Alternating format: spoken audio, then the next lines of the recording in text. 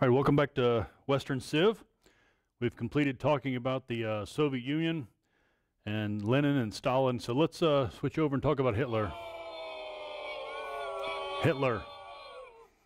The dates you need to know here for the rise of Hitler: 1919 will be the end of World War I, and we'll be taking it to 1939 when Hitler starts World War II. So this 20-year period is very important here.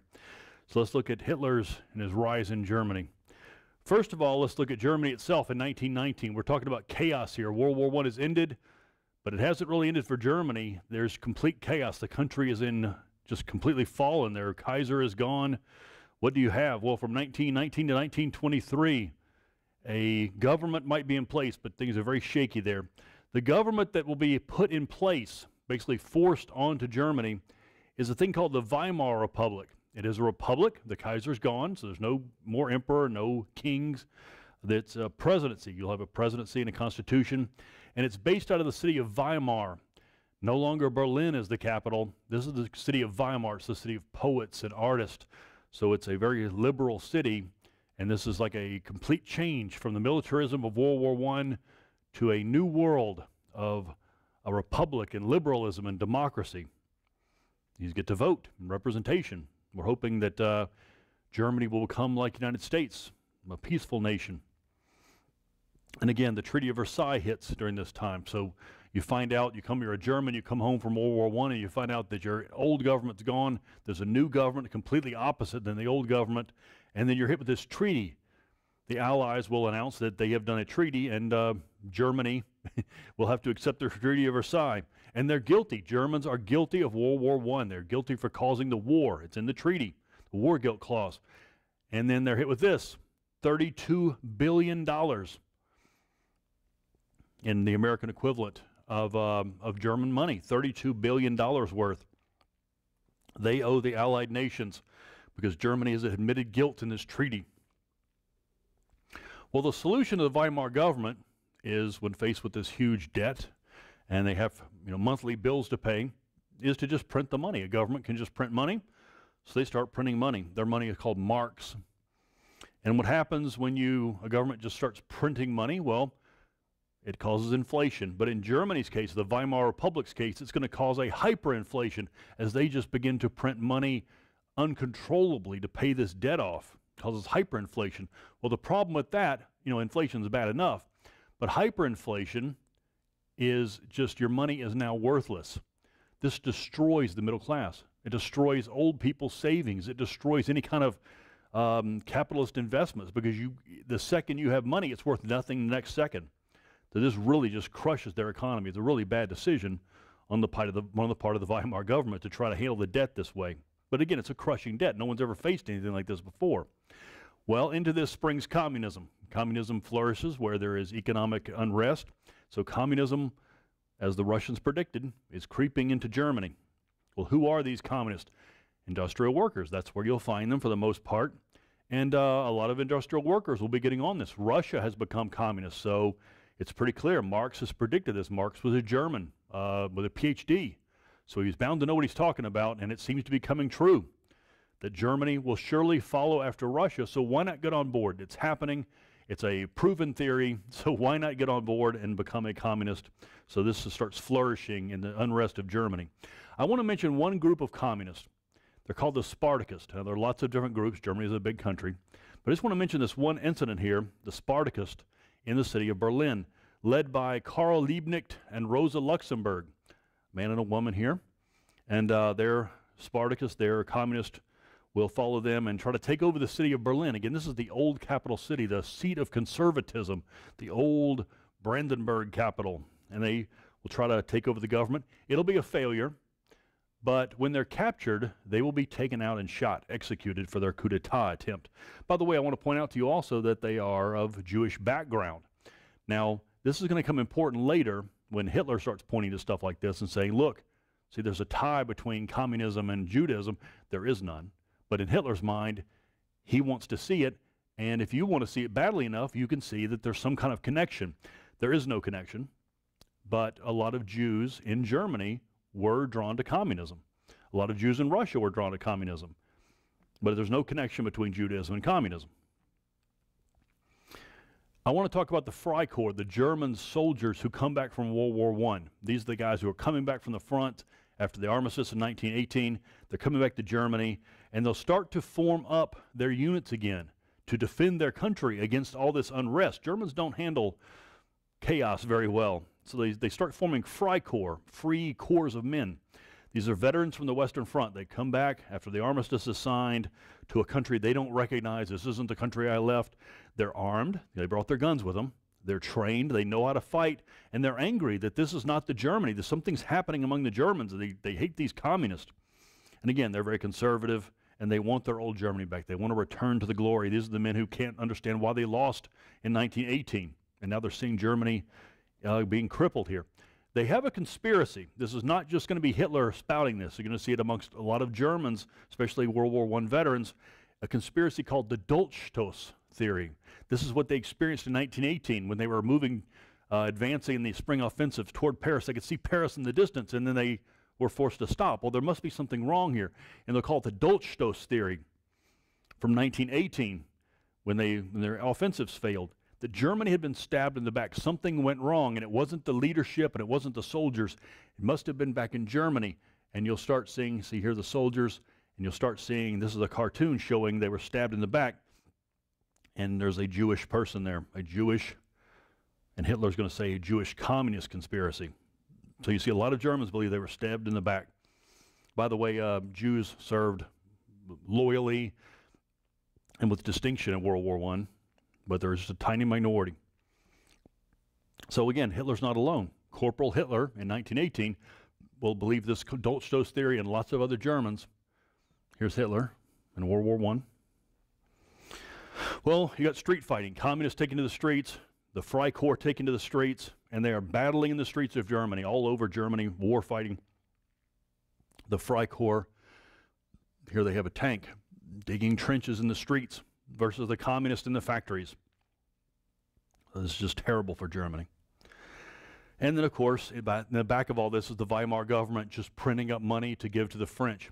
This graph shows the value of the Deutschmark as it just begins to drop off the board. 1 mark is worth 1 to 1, and then 1 mark becomes worth, where it takes to take 1 trillion marks to equal what a mark used to be. That's hyperinflation unseen before. The money becomes absolutely worthless. Decision of the Weimar government. Here's a cartoon or a picture of children playing with blocks of money, people burning it in their furnace because it's cheaper than firewood. Just terrible stuff, a wrecked economy. By 1923, the French aren't accepting the German money anymore because it's worthless, and so they will demand reparations to be paid, and when the Germans can't pay it, the French will occupy the Ruhr Valley, French soldiers marching into German territory. The war's been over for 4 years, and the French are now deciding to just occupy parts of Germany, just taking over the Ruhr Valley, which is an industrial valley. And this is what the French will say: well, we'll just make your factories work for us. We'll just make you pay us that way.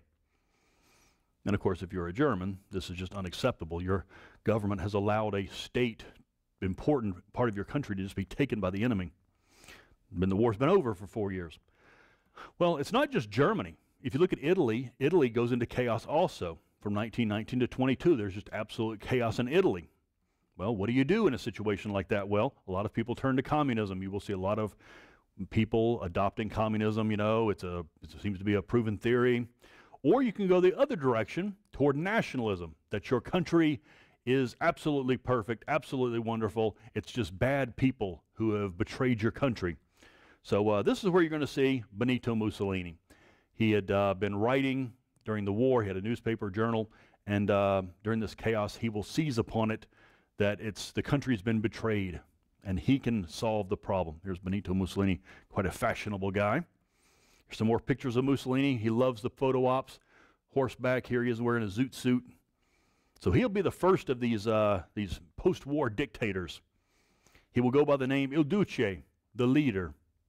One man to rule, one man's vision. You can't trust democracy. The masses can be misled, but one man has the vision, Il Duce. His followers will wear black shirts. They'll be called the black shirts, and his purpose is to restore the glory of Italy. Back to 1914. No. Back before that, to the greatest time ever in Italy, when Italy had a Roman Empire. In other words, he wants to not just rebuild Italy, but he wants to start reclaiming the Roman Empire. This is going to require conquest. It's going to require war. Well, his form of government, we will label it fascism. He's starting a new type of dictatorial government, and he will focus on history. So a lot of his imagery will be pulled from the Roman Empire. And one of the images he likes is this fascia. This is the Roman symbol of authority. Whenever a Roman ruler or the representative of the ruler would go around, the men would carry these fascia. It's a bundle of sticks with an axe blade in it. It's a symbol of authority. By the way, we use this in our government today. If you get a picture of the Senate, maybe when someone's giving a speech in the Senate, look in the background there, fascia. So it's not an uncommon symbol, but this is where he's going to base his government, on these fascia, and so his government's called fascism. He is the first of the fascist rulers. Hitler will follow the example. Let's talk about the Nazis. Where does Hitler come from? Well, the Nazi Party is going to start in a German city called Munich. It's right on the Austrian border. In fact, when Hitler grew up in Austria, when he moved to Germany, he came into Munich and joined the German army there. So that's where he is. Hitler, out of work after World War I, will make a little money spying on this party. The Munich government gave him money to go to the meetings of this Nazi party and report on it. You know, we think they might be trying to take down the government, so tell us what they're doing. Well, the party is called the NSDAP, the National Socialist German Workers' Party. And that pretty much tells you what these guys are about. Their initials tell you everything that you need to know. They're nationalist. Germany is a great country, never done anything wrong. They were backstabbed in World War I. Socialist. Now, this is a left-wing idea. This is a right-wing party, but this socialism is a left-wing, typically a left-wing idea that the government should run important businesses.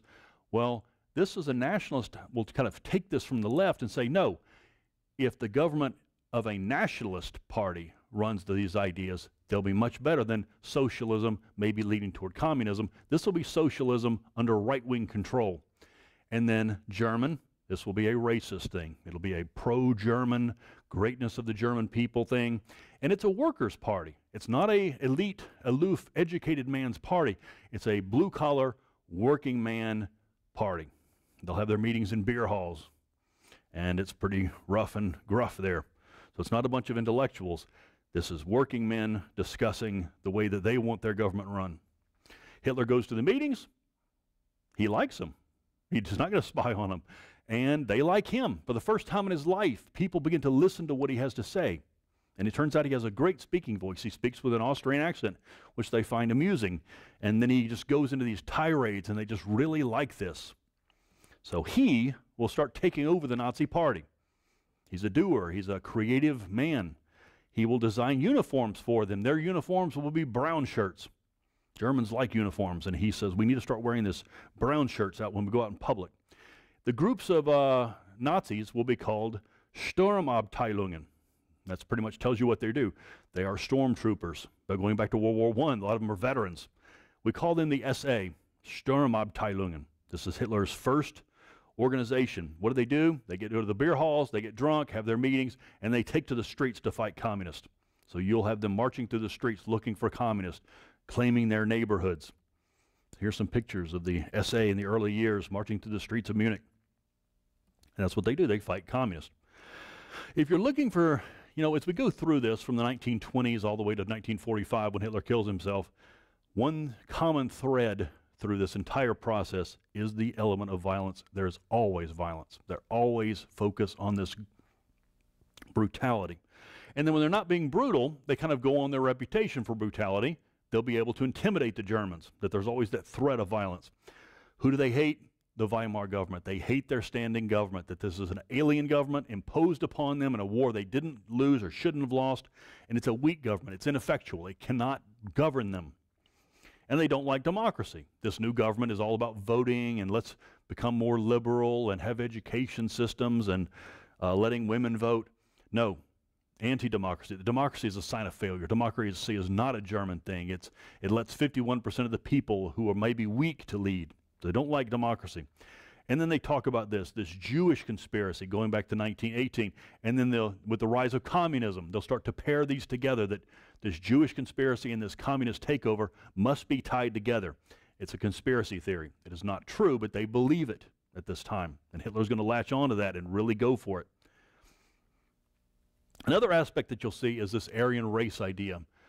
Not just a white superiority, but a certain group of whites, this Aryan people, blonde-haired, blue-eyed supermen, going back to ancient history, back before the Roman times, these people who lived in Central Europe all the way up into Denmark and Sweden and Norway, these blonde-haired, blue-eyed supermen.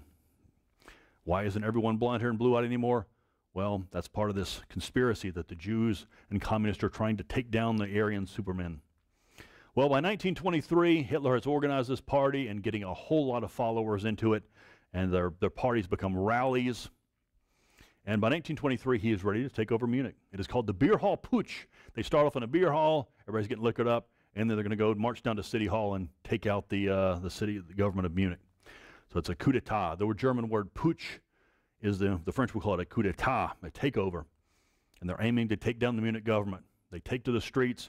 Here they are in trucks, being trucked into the town squares. They can take down the city government. And someone tipped off the government. They'll call out the police. The police will bring out their guns and surround City Hall. Shots are fired, and the Nazi party collapses. It is a failure. The putsch is a failure for Hitler. His followers just ran once the shooting started. Well, I want to mention a couple of famous Nazis now. He's become so famous that there's some famous World War I leaders here. Ludendorff, the great German commander in World War I, had become a Nazi. He gets captured by the police, and they tell him he needs to disappear. You know, his reputation as a great German is at stake. Hermann Goering, a World War I ace, had flown with the Red Baron. Red Baron had been killed in World War I, but Hermann Goering was one of his wingmen. He got shot in the groin. And we're going to mention more about Goering later on. He'll remain a Nazi. He'll become two things: a morphine addict, and the fact that his genitalia was damaged will stop the production of testosterone, which causes him to start expanding. He'll be very heavy, almost kind of the source of jokes later on. So Hermann Goering shot in the groin, and Hitler himself gets trampled in all the chaos, and the police capture him. They find out he's the ringleader and put him on trial. You know, this is treason to take over your city government like this. At the trial, Hitler gets the microphone. And of course, this is big news. You know, a coup d'etat has been attempted. And with the radio and newspaper coverage all over Germany now, they find out who Adolf Hitler is and what he has to say and listen to his speeches, and it turns into a popularity boon for him. The NSDAP now gains publicity all over Germany, and you will see these parties pop up. Every city now will have a National Socialist Party with Adolf Hitler as their man, their leader. He is found guilty of treason, sentenced to 5 years, not executed, as they had executed communist men and women who tried coup d'etats. He's sentenced to 5 years, and he'll serve only 9 months in a country club-style prison. It's in prison here that he writes his autobiography, his famous autobiography, Mein Kampf, literally, my struggle, my life, my journey has been a struggle. He didn't actually write it. He dictated it, and so it's very rambling. It's just kind of him speaking off the cuff, kind of his rants, if you will. He dictated it to his party secretary, who was in the cell with him. So he has a secretary in the cell with a typewriter. Rudolf Hess. You don't need to remember that person, but if you are fascinated about the Nazis, Rudolf Hess will be there until World War II starts. This becomes a huge bestseller. By the time the war breaks out in 1939, he'll have sold 5 million copies, which means he is going to be a millionaire. He's going to be a self-made millionaire. He can finance the party that way and finance his own stuff. One more aspect of this, it will remain in German. He will keep the copyright on it such that it cannot be translated. Well, it can be translated, but not translated and published. So Germans will be able to read it, but the rest of the world, unless you read German, you won't really be exposed to this stuff. I do want to mention one person will want it translated. Winston Churchill over in England will want a copy of this translated. When Hitler comes to power, Winston Churchill is going to want to read what Hitler had been saying and what he has been saying he's going to do. Let's look at Hitler's plans as spelled out in Mein Kampf. Well, he wants to return the greatness of Germany. He talks about a master race, that the Germans are the Aryan race. They're the supermen of Europe. He talks about Lebensraum, that Germany has been confined into Central Europe. Which direction should they expand? To the east. for their Lebensraum, more space for Germany, into Eastern Europe, where they will rule over the Slavic people. Well, that's going to require some warfare if you're going to try to gain territory into the east. It's going to require war against the Soviet Union. So he's already talking of war here. And he says Germany would have already done this. We would have already had this in World War I, except for that conspiracy, that Jewish conspiracy of trying to defeat us in World War I, says Hitler. He talks about dirty blood, that these Jews have come into Germany with the intention of wrecking the Superman's blood, special blood. And then he ties them to communism. He'll talk about a Jewish communist conspiracy, that Jews like Karl Marx have created communism to take over the world. And of course, this is completely bogus, but if you're a German in this situation, you might be willing to listen, and lots of them do, to this conspiracy theory. And that's what had caused the defeat in World War I, that the Jews and communists had conspired to destroy the Kaiser's plans. Well, as Hitler comes out of prison with his big best-selling book, there's bad news for him. Good news for Germany, bad news for Hitler. In 1924, a thing called the Dawes Plan is instituted. An American economist named Dawes has been sent over, I believe it's Calvin Coolidge, sent him over to help the Germans because, you know, we want to get paid back also. And he agrees, Dawes agrees, to restructure their debt. In other words, let's look at your debt, let's look at your financial payments, restructure the mark, and make you pay these things off. They tie the mark to the dollar. The mark had no value. The dollar had value. So tie the mark to the dollar, stop printing all these useless marks. And it works. Slowly but surely, by 1924, 25, 26, the mark gains value. Germans can actually pay off the debt, and it revives the economy. German economy starts to move now. Hiring people, factories open up. Here's a schematic of how it works. You're not responsible for the schematic, but I just want to show you the Americans will lend money to the Germans, who will then pay off the Allies, who can then pay back their debts to the United States. So if you look at the numbers here, Germany receives $2.5 billion. They pay back $2 billion, which gives them $500 million to spend. And then the Allies pay us back, and we end up making a little bit of money too. So it seems to be good all around. Well, maybe not for France and Britain, but, you know, America's not really fond of them at this point. More bad news, if you wanted to start World War II, is that in 1925, the Locarno Pact is signed. In the Italian town of Locarno, France and the representatives of the Weimar government will meet, and Germany will now accept the Treaty of Versailles.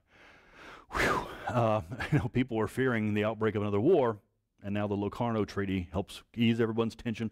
Germany is allowed, now that they accept the treaty, they're allowed in the League of Nations, which will prevent any further war. And the newspapers read at that time, peace at last. The Locarno Pact is signed. France and Germany have made peace. There will be no more war. And of course, this is the Roaring '20s. What a great time. America's booming. You know, we're back into isolation now in the '20s. We have introduced the world to jazz. 1920s is the jazz age. We have our bars and all kinds of stuff going on. For Europe, you would go to a cabaret, these men's club, where women might be dancing topless or something like that with jazz music playing, so much more decadent than ours. And people are generally happier. Now that the economies are getting back on track, there's a decline of extremism as people move from left and the right back to the middle, give up their extreme views. The roles of the Communist Party will fall, the roles of the Fascist Party will fall, all through the 20s. And then the bad news, October 1929, the stock market crash in America, and we take down Germany with us. The German economy was tied to our economy. As our economy collapses, so did the German economy. It sets off a world depression. The 1930s will be a terrible decade for most of the world, except Stalin's Russia, which is on the 5-year plan system now, and booming unless you got sent to a gulag.